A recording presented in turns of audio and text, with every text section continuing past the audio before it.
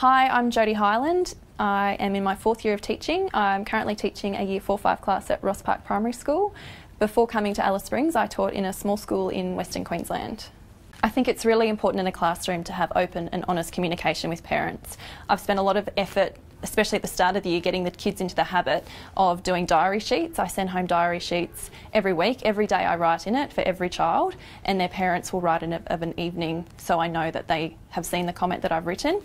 For example, it can be something as simple as enjoying maths extension work, got a new book. And you can see here the parents have written back every day. Sometimes it's more about a behaviour event that's taken place. One child in particular in my class we've recently put onto a special behaviour plan. She's just going through a few problems at the moment, and I've emailed mum. We have a very quick communication turnaround time. We email every day to say, you know, it was a great day today, this is what we've changed. I'm using a sticker chart for that child, so she's working towards a reward at the end of the week, and day 2 it's going really well, which is really good. I've had a lot of positive feedback from parents. They like to know what their child gets up to every day. They like to know what they're working on in class. A lot of parents will then take that information and do some extra work at home, or they know that there's a problem that needs to be addressed.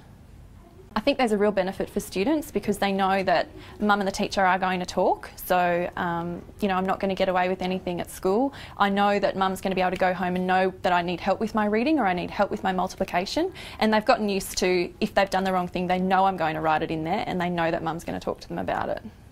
I found the diary sheets really beneficial when it comes to reporting time. I've already established a relationship with the parents that we speak regularly, we know what's going on, and so when it does come to reporting times I feel I can be a lot more honest with the parents because they know I'm just in it for their child's well-being. Having open communication with parents, especially one-on-one communication, it makes everyone feel like we're a part of a team and we're there for the child. What strategies have you adopted to improve communications with parents or carers of your students? What opportunities are there for understanding your school's teaching and learning approaches?